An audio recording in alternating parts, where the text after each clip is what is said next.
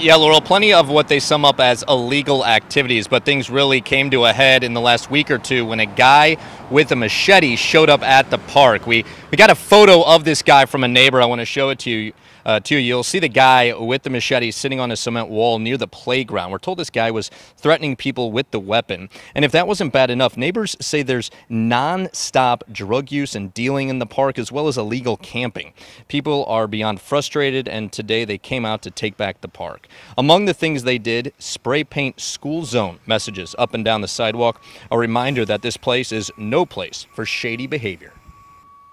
I think that we're all frustrated with what our living situation has become in the city and in this neighborhood, and specifically today in this park.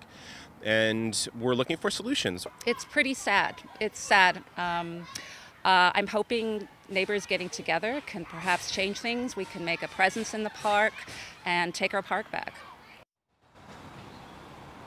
All right, back to the guy with the machete for a moment. Police were not able to determine that there was a crime, and so they could not arrest him. No probable cause there, but they did, I understand, confiscate the machete for safekeeping. In the meantime, as far as the drug use and the camping around this park, I'm told that police have stepped up patrols in this area. Back to you. Mike Benner in Northwest Portland. Mike, we always have and will appreciate your reporting. Thank you. We're following development.